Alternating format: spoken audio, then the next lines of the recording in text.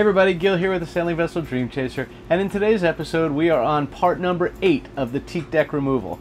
In this episode we are going to be working on that teak deck. You'll see us pull up some more of the teak itself off of the top of the deck, how we remove the screws, and start prepping that, clean the surface off of all that teak and prepping the surface before we start sanding or grinding it level. And the next steps are going to be fixing any repairs and then putting new glass on top of it. So you'll see that in this episode. We've got a little bit motivated, so we started to rip the inner walls out of the V-berth. The idea is we want to get it all the way down to the bare hull. One of the things you'll see in this video, it's just amazing. You know, we had some pieces of wood that was rotted, and you get some smell of must and stuff in the boat every once in a while. So the ceiling of the V-berth is plywood, and it's painted white, right? It reflects the light down real well. It's a great solution.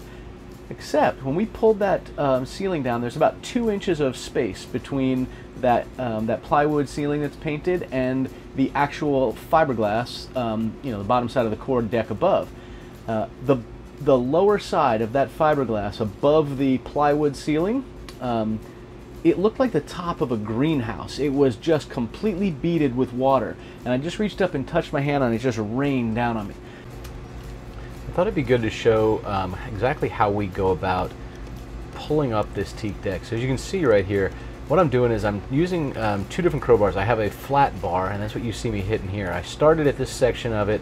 I'm holding it with the beveled edge along the hull, and I'm just pushing it in. And then I use a thicker, longer crowbar, and I just put it down as far as I can. So I go toward the part that's connected, and then just start lifting up. You'll see I start to alternate, right? So the decking broke right there. I find another spot. A lot of times these spots I'm looking for are right between where 2 of the screws were in the deck. It's just, I attempted pulling the bungs out and doing it that way. It just didn't work well. So as you can see, we're just alternating back and forth, and I get that one in there and just kind of keep whacking into it until it's in as far as I can, and I go as far down the board as I can to put the next bar in. With these 2 crowbars, and that longer crowbar here, and you see in the video, is about 18 to 20 inches long. The short one's probably about 14 inches long. So not too very long, but as you can see, it's making progress. And then I just sort of lift these up and pull the boards right up off the deck. I'm not worried about breaking them up because I'm not saving them. You can see they have jagged edges, destroying a little bit of the teak. But at the end of the day, I've said this in some of the earlier videos, these are too thin to be able to use for effective decking. And in that piece that just came up, you can even see it's got a bit of moisture in it. But that's the method we use to pull these up.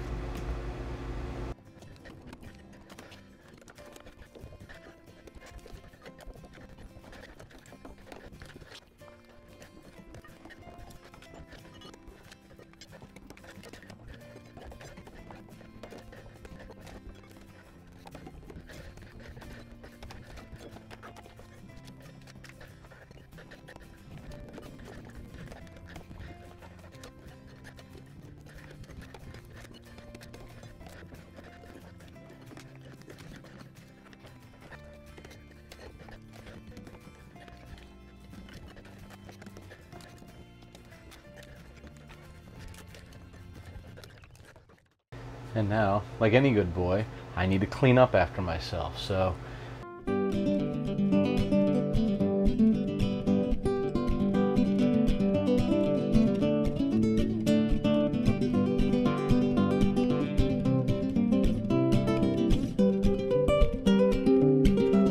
Our neighbor Keith was nice enough to let me go ahead and put the old teak in his pickup and take it up to the to the dumpster, rather than what I was initially intending to do, and that was put it on the hood of my car.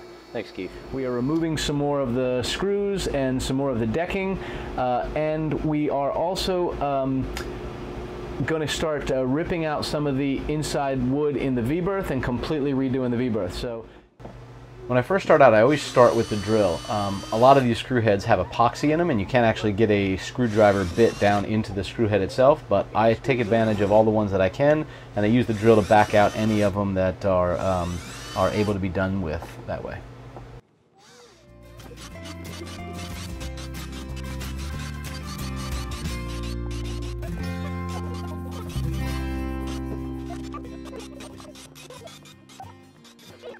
I like to go ahead and use this old ratty life jacket. It doesn't fit anybody anymore, but it makes a great knee pad. So I start by just laying this down, and I use these little Dixie cups to get all the screws. So I've got my little helper here, and she's helping me pick up some of the ones I was able to get out with the screw gun. And then all the screws are over there. Do you want to pick up all those too?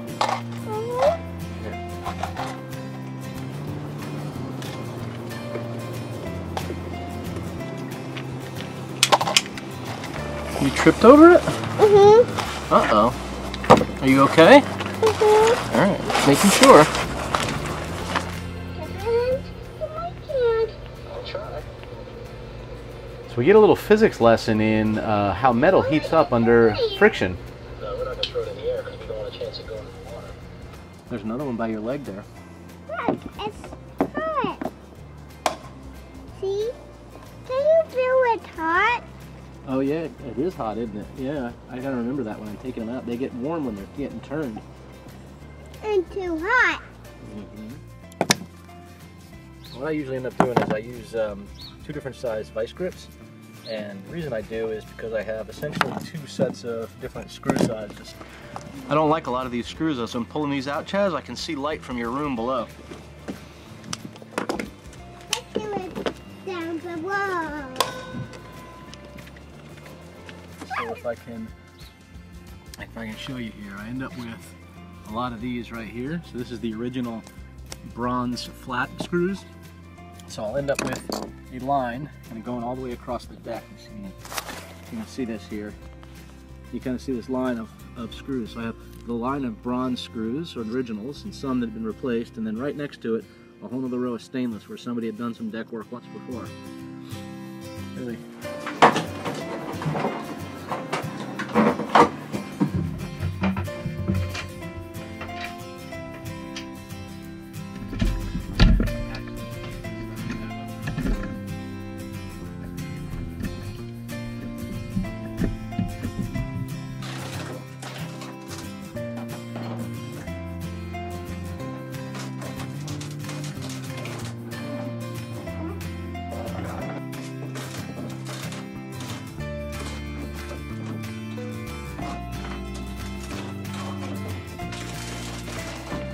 Gotta show this, it's crazy. So we just ripped the ceiling out, as you know, right? And it looks, and we'll go kind of close to the ceiling, it looks like it's gonna rain in here.